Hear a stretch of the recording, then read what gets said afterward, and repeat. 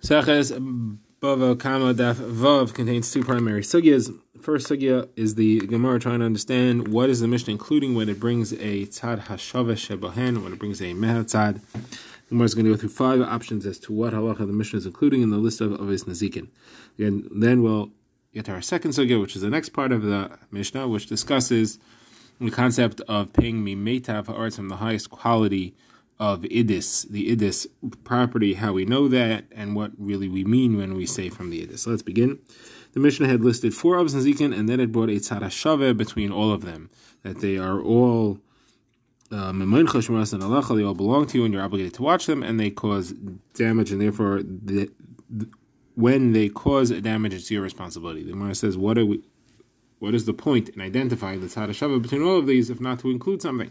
So what is being included? What is it that is included in the list, which I could not have put in any of the other categories if not for the tzad hashava? So the Gemara is going to try 5 different pshatim in explaining what this is. The Gemara's first attempt is Abaye. Abaye says it's to include avnei sakina masai, his rock, his knife, or his package which is left on the roof and falls off the roof and it causes a damage. So the Gemara asks, how exactly does it cause damage? As it's moving, the force of falling, of being blown by the wind, that causes the damage, or after it's stopped? If it's as it's moving, so that's fire. Fire belongs to you, and it has a power other than the fact that it's an inanimate object. It has a power of being moving with it. It has a destructive force. So this also is your object and has a destructive force that gives it a power to damage other things. That's exactly classic fire. So it's not what it is. So what is it then? Where it stopped moving. If it stopped moving, it means it's just lying in the street and somebody trips over it or knocks into it. So that's a bar. That's exactly what a bar is. Now, the Gemara will compare all of these to a bar. All the answers we have here, and then we'll go through the same back and forth for each of them. Was he mafkared and it's hefker? If it's hefker, then it's a classic bar. Everybody agrees that a bar doesn't belong to you, that if you make a bar which doesn't belong to you, it's a bar and you chayav for it. Now, if you're not mafkaret, so then granted, according to Rav, that's not a bar, but according to Shmuel, it is a bar, and therefore, at least according to Shmuel, what would pshat in the Mishnah be? Now, the Gemara explains the reason why it's just like the bar, the Gemara adds as far as because the classic way we define a bar is that its its original creation was set up to be a destroyer. Here, you put something on your roof, it's going to get blown off in a rach mitzuya. It's set up to be destructive. So the Gemara answers, no, there's a reason you can't learn it from the bar, just from the bar itself. It can't be included in the category of the bar itself because the bar doesn't have another force combining with it. It doesn't move with a force. These are moved to where they are with a force, and therefore it can't be learned straight from the bar. However, you could say that I can't learn it from bar because it has a kleich achar mu'urv, it has another force, but I could prove from Eish that having kleich achar mu'urv doesn't potter you. And I can't learn it straight from Eish because the Eish, it's the way it works is that it's set up to move. This is not usually supposed to move. In this case, it moved. However, from the combination of Eish and bar, I can see that each of those is not a defining factor, and I can learn this out. That's one first pshat. Second pshat is Rava. Rava says it's referring to a bar hamisgagal baragli adam baragli behema. That's an object you put on the ground, which doesn't stay where you put it. It gets kicked around, and therefore it moves from the place where you put it, and then it causes damage somewhere else. Now the rest of it is the same as before. The Gemara says if you're mafkaret, it's a bar. People trip over it. It's chilas asiyasai lenezek shmiras and halacha. How's it different than anything else? If you're not mafkaret according to Shmuel, it's a bar anyway. So the Gemara says no, you can't learn from the bar because in the case of the bar, your action directly created the situation which set up the destruction. Here, your action didn't directly do that because it had to move from where you put it to somewhere else where it was kicked by other people or animals, and it had to get to where it is currently to create the danger, and therefore you can't learn from bar directly. Now you may think that you could learn it from shar though, because shar moves on its own. You don't set it up directly, but then you can't say, well, this is not shar because it's not something that usually moves, but shar is something which usually moves. But you say, but the bar is something which doesn't usually move, and you're chai for it. So you see again between the two of them, the tzad hashava is that, like we said, that it's something which is okay, the Gemara's third pshat is we're talking about in a situation where a person is allowed to throw his sewage water or his runoff from his property into the Rosh Hashanah. The halacha the Gemara brings from Mibraisa is that during the winter months when the streets are all full of mud and water, you're allowed to pour your run off the soap water from your floor, or whatever it is, you're allowed to push it all into Rosh Hashanah. During the summer, the streets are dry and clean, you're not allowed to. However, during the winter, you are. Now, however, even in the time when you're allowed to, if it hurts someone as it's flying out of your house, or if you send it out of your property into Rosh Hashanah and it causes a damage, you are still responsible for the damage that you caused. Now, the Gemara says, what are we referring to? If it hurts someone as it's traveling, so then that's you. You pushed it out. With the force of your blow, it hits someone. That's your force that causes that person to be hurt or damage, and if you're responsible for it, just like you're responsible for anything yourself. If it's after it stopped and someone slipped on it, so that's a bar. And again, if you're mafkir, then it's a bar with everybody. If you're not mafkir, it's a bar according to Shmuel. So the Gemara says, no, you can't learn this from the bar, because bar you don't have permission to create. This you had permission to place where it is. Therefore, you would think you can't learn from it. However, you could learn from shar, because shar there is permission for the ox to walk in the Rosh Hashanah. But again, this is different than the ox because it commonly moves. This is a bar which doesn't commonly move. Therefore, you need the combination of the two, with shar and bar, to be able to show that you're chai for this. Now, the Gemara's final pshat is from a wall or a tree which falls. The Gemara brings the Mishnah up, which discusses this halacha. If you have a wall or a tree which is not strong enough and it falls. So if you were never warned by the Beis Din that you need to remove it because it's going to fall, well, it's not your fault. You should never expected it to fall. You're not chai for it. If they warned you and give you a time period and it fell before the time period was up, you're also not chai for it because you didn't violate the warning. If, however, they warned you to take it down and you didn't take it down and it fell, now you're responsible for the damage which is caused by it. And that's the damage that we're referring to over here. So now the Gemara asks the same series as before. What happened? If you were mafkirid, after it fell, someone came and tripped on it. If you were mafkirid, so then, according to all opinions, that's a bar. If you weren't mafkirid, then according to Shmuel, it's a bar. So the Gemara says, no, we are referring to, according to all opinions, you weren't mafkirid. The difference between this and a bar is that here it wasn't chilas asiyas l'nazik. A bar was originally set up to be destructive. This wasn't. You just built a wall or you planted a tree. It wasn't set up to be destructive. The destruction was caused later. And therefore, you couldn't learn it from the bar itself. However, you could learn it from shar, because shar is also not created to be destructive, but it causes destruction. But you can't learn from shar because shar moves. This thing doesn't move. And therefore, you need the combination of bar and shar to show you that neither of those factors is what causes a person to be chai for it, and therefore you're chai for both situations. Okay, that concludes the Gemara's discussion. Now the Gemara has a brief comment on the fact that the Mishnah, when it phrases the tzad it says kishehizik chav hamazik. Usually would use the word chayiv hamazik. What is the abbreviated language chav hamazik? So the Gemara says this. Tana was a Yerushalmi.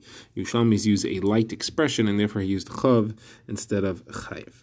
Now the Gemara moves on to the second segment, which is to focus on the halacha. The Mishnah said that you have to pay for damages with idis. That means if you use land to pay what you owe, there's 3 grades of land. Idis is the highest quality, Beinonis is the middle quality, and Ziburis is low quality.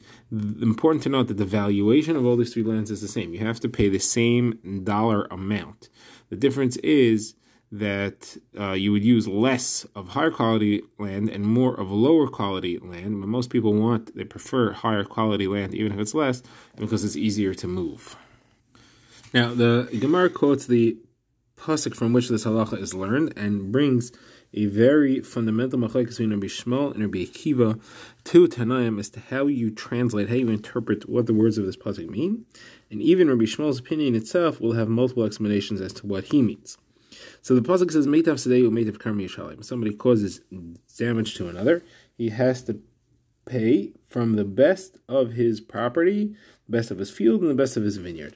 Now, Rabbi Akiva learns that at what would seem to be face value, he says that means that the payer, the mazik, the damager, has to pay. He's the one who's paying. He has to use his top-level property to pay the obligation, just like we said. And that's what the Gemara calls meitav sedeyu shel mazik. The damager, the payer, is the one who has to pay from his best property. Now, Rabbi Shmuel says, no, it's the best property of the victim, of the nizik. So the Gemara is a little Confused. What do you mean if to pay the best property of the nizik? You can't pay the nizik's property. The mazik pays with his property, not with the property. He doesn't give the person the property that he already has. So what does that mean? So the Gemara's first explanation is it means, and how much do we evaluate how much he owes him?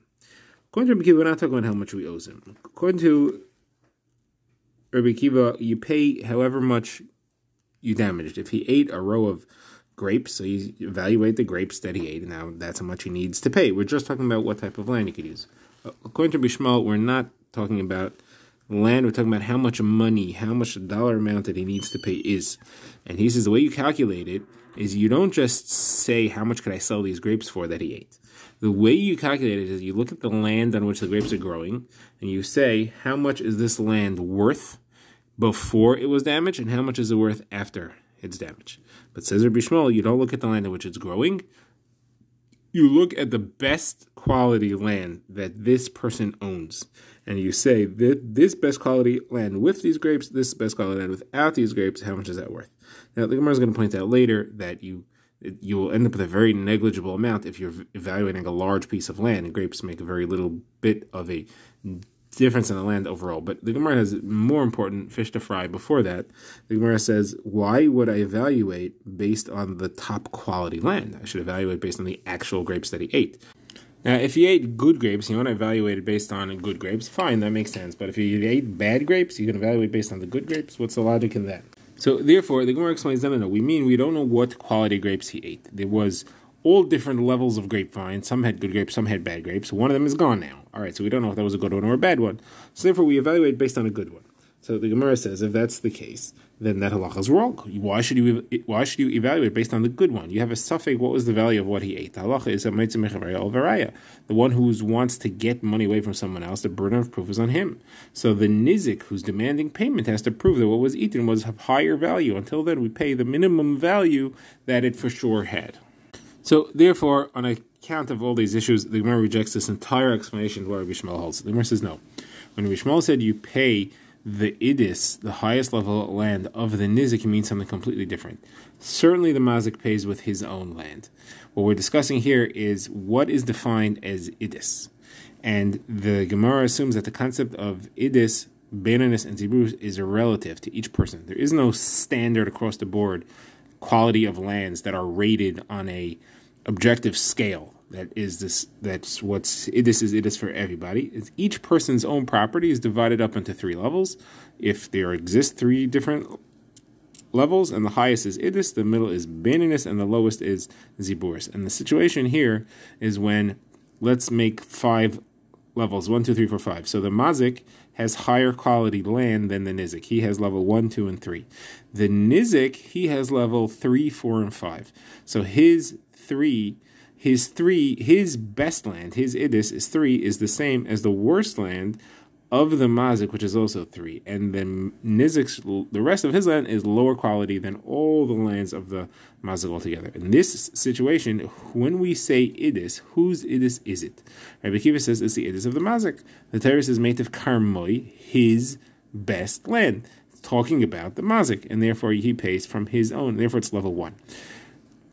Rabbi Shmuel says no, it's the meitav of the nizik, and therefore it's his best land, which in this case is level 3, which is the ziburis of the mazik. So the mazik's going to actually pay his own ziburis, and therefore he gets away with a much better deal according to Rabbi Shmuel.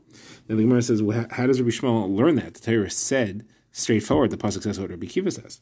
So the Gemara answers, he has Gzeira Shava. The word sada appears here. It says meitav sadehu. The word sada also appears discussing the actual destruction. So zubir b'stei acher, talking about the destruction that happens in the nizik's field. There, the word sada is referring to the nizik's field. You link the two, and therefore the sada that's being paid also has to be the nizik's sada, or at least the nizik's level sada. So the Gemara says, why then would the pasuk say otherwise? So Rabbi Shmuel explains, you need the pasuk and you need the Gzeira Shava in 2 different circumstances. In the circumstance we just described, you need the Gzeira Shava to tell you that you pay with the nizik's idis, which is level 3, which is the ziburis of the mazik. In a situation, however, where you don't have that much, you have the mazik has idis and ziburis, 1 and 3, and the nizik has only idis, and that's level 2. That is in between, falls between the mazik's idis and his ziburis. So the mazik says, listen, I want to pay you your ziburs. I don't have your ziburs. I have either better or worse. Let me give you worse, because that's why should you collect any higher than what you have? On that, the pasuk comes and says, no, metav sedehu. That's where it says, no, since you don't have equal to his, you have to pay the next best thing, the next better thing. You got to go up the scale, not down the scale. Therefore, the pasuk has a function both in its straightforward meaning and its gzeira shava. Okay, now, next, the Gemara wants to analyze a particular phrase that Rabbi Akiva used when he expressed his opinion. He said, you pay with the idus of the mazik and kavachimer by hektish. So the Gemara said, what do you mean kavachimer by hektish? What's the case? What's the halacha? So the Gemara is going to try a couple of different things here, and we'll finish this together. The next stuff, the Gemara first says, it must be referring to where your ox damaged an ox that belongs to hektish. And there, kavachimer, in that case, you have to pay from idus. So the Gemara says, that's not true. Well, your ox damages an ox of hektish, you don't have to pay anything. Because we have a gzeira where it says shore eyu. It's only if he damages your fellow's ox, not if it damages hektish ox. You don't have to pay anything there. We'll see the Gemara soon. We'll say that you do have to pay. You actually have to pay more. But here the Gemara is so far saying you don't have to pay anything. So that can't be what Rabbi Akiva was referring to. So Gemara says, okay, Rabbi Akiva is referring to when you were makdir something, you promised to give hektish something, and the Gizbar, the collector, comes to collect from you, so he could collect from your highest level property. We're not talking about Nezikin at all. We're not talking about damages. You promised hektish, you made a donation, a pledge, you got to pay from your highest level. So Gemara says, why should that be? Any obligation, any monetary chayv is called a bal chayv. The bal chayv only collects from the middle, from the beininus. Why should hektish collect from more? So if you want to say maybe Rabbi Akiva holds, no, Rabbi Akiva argues. Rabbi Akiva holds a bal chayv could collect from the highest level. But again, you still can't assume that hektish could collect from the highest level. Even if a regular bal chayv could collect from the highest level, from idus, doesn't mean that Rabbi Akiva would agree that hektish could. Because, and there's no kavachimer for sure. Because since the regular person, the yachid, is stronger, that he could collect damages, and hektish does not collect damages, so certainly he could be stronger, and he could collect from idis, and hektish might only collect from the beininus. So the Gemara is therefore going to have to look for another explanation, which we'll see on our next stuff.